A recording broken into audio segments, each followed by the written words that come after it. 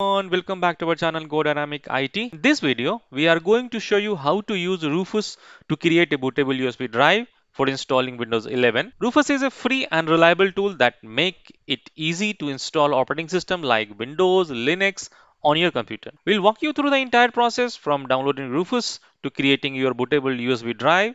We'll discuss about the MBR, GPT, UEFI, and all the features of the Rufus. Whether you have a new PC or older one, Rufus is a great utility to have it in your toolkit. So let's dive into the video and build Windows 11 bootable disk. This is my system. So first we have to go and download the Rufus. So we have to go and type Rufus in the Google. The first link will come. So we have to go to the first link and we have to scroll it down. And you can see here, this is the latest version is 4.5. This is for Windows 64-bit. So just go ahead and click this one. Okay, it's not downloaded. So refresh your page and you have to, I think, click one more time. Okay, so you have to click two times to get this software. You can see this software is downloaded. This is a very tiny software, just a 1.4478 KB. Okay, now you don't have to install it. It is the executable program. Once you download it, just execute it. Now you can see this is the interface of this application. So very first we have to select your drive. So basically when you have a multiple drive, you have to select drop down option. But when you have a single one, it will automatically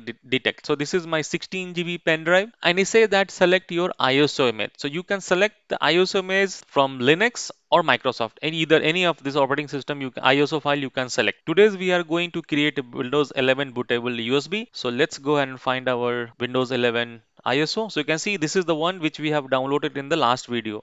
If you want to see how we have downloaded it, you can go ahead and watch it on my channel. So you can see this is selected now. See it carefully. It says the image option. So you have a Windows, a standard Windows installation, and then you have a Windows to go.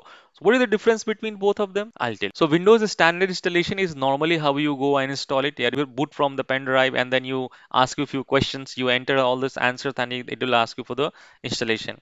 So this is the standard one. And what is USB? What is Windows to go? This Windows to is like a live CD.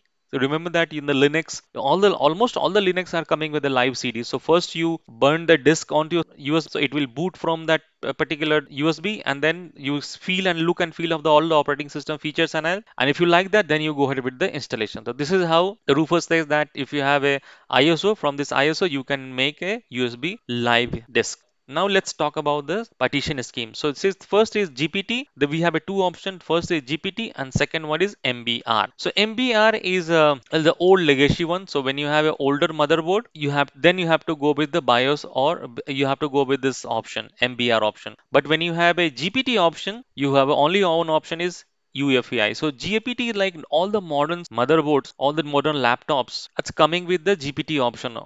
There is one more thing. So let's say if you want to make the like a dual boot system, like when you have Windows 7 or Windows 10, so you have to go with the MBR option. In the MBR option, when you select this, then only you can make the bootable disk from Windows 7 and Windows 10. But when you select the GPT, you will not get a Windows 7 option in the bootable. Like on the modern operating system also, if you want to go with this MBR option, you have to go to the BIOS and disable this UEFI, like secure boot. In the BIOS, you get the secure boot or UEFI. Just go inside that and disable it, and you can go with this MBR option. Yeah, this is about the volume. So if you want to change this is about the pen drive, name of the pen drive. So I don't have a problem to go with this, or you can say that Windows 11 latest. You can give the name like Windows 11 latest, and the NTFS will be as it is. Cluster size will be, don't touch this cluster size, let it be as the default. Once everything is done, you have to click on the start. Let's click on the start. Oh, I have selected Windows to go. Sorry for that. We have to select the standard Windows installation and click on the start. It says this is the default option is coming. So let it be as selected as it is and click on the OK. Click on the OK. So while this is creating the operating system, I'm not going to hold you because it's going to take some time on it. So in the next video, we will see how we go with the Windows to go option. We'll make a bootable pen drive and we'll try to boot it from it, and let's see how it is going to work, right?